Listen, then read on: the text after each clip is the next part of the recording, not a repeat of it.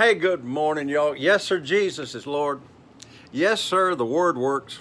All you got to do is go to it, read it. You don't even have to make it work. It'll work itself because the Word is alive and the power is in the Word. The Word's alive and powerful. It's sharper than any two-edged sword. It'll get rid of all the yuck and replace it with God's goodness. I've been talking to you the last several days on the great substitution. Jesus became our sin, our unrighteousness. He went to hell for us. All the things that he did, he suffered, he was persecuted. He did all that and substituted that so that you and I don't have to. I want to deal with one little part of that today.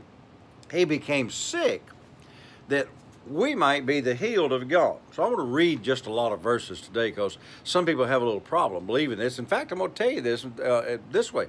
If you can believe God to be born again and not go to hell and go to heaven, why, it's just as easy. The same faith will believe God to get your body well. Let me read this to you.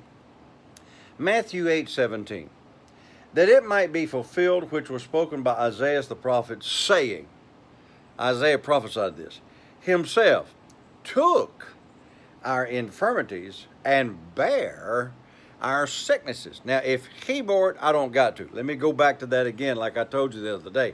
Had I committed a horrendous crime and was going to be in jail for life, and somebody else came in and said, I want to pay that price, I did that, and they stood in that place, and they paid that price for me, then I no longer have to pay it. So Jesus himself bare our sicknesses and took our sicknesses so that we don't have to do that.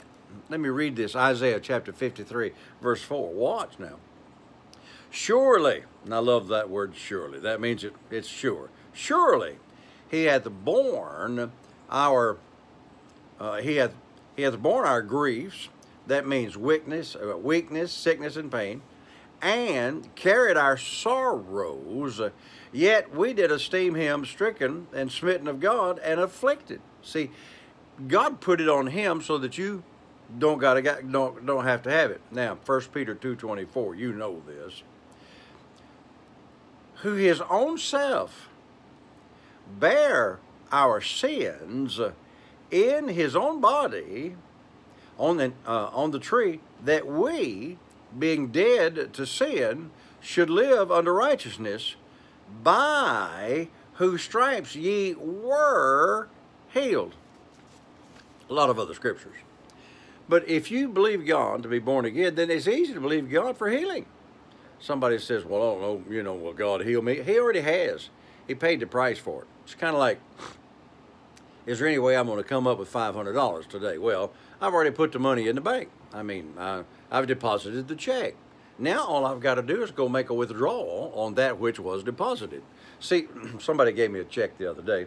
Nice check too, by the way. Well, now all I've got to do is make the deposit, and once I make the deposit, I don't have to go to that person that made the check out to me and say, hey, can I have, $500? No. I gave you that and then some. All you've got to do is just go deposit it and then make a withdrawal. So get this. So people always say around, Lord Jesus, heal me. You don't have to do that. All you have to do is say, Father, I thank you that you paid the price, and my sickness, whatever it was, maybe it's cancer, or maybe it's just a headache, or maybe it's just influenza, or they call it the dog flu and the pig flu and the Asian flu.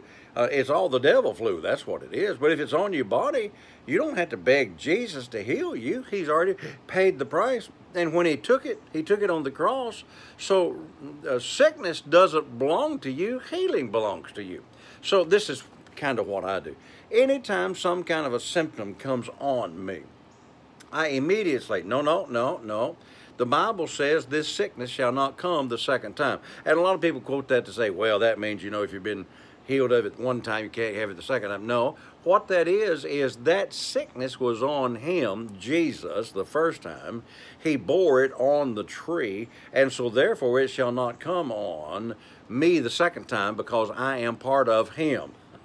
I'm part of the body of Christ. He's the head, and I'm part of the body of Christ. It shall not come the second time. Jesus is not going to pay the price for healing the second time, the third time, the fourth time. Jesus paid it one time, once and for all. And remember, he said there on the cross, it is finished. So healing for everything. I don't care what the doctors have said. I don't care what the report of the world is. You know, they say, well, you got this problem or you got that problem or whatever. No, I've got healing because Jesus paid the total price for my healing for as long as I'm going to live this long life. And the Bible does promise us 120 years and to be in good health and mentally sound and all that other stuff. Jesus took all of that for us. So in this great exchange, or in this great substitution, you've got to get a hold of the fact that healing is yours. It's a little bit bold, but it's a right. I have a right to receive my healing because Jesus paid the price and I don't have to. Glory be to God. And with his stripes you were. That means you was. That means you are. I don't know how to say it in the other way, but that means you is healed right now. Claim it, receive it, walk in it. Quit begging God for what he's already done. I got to go. So until I'm with you tomorrow, saints, remember, hey, Jesus is Lord. Healing belongs to you. And thank God the word works.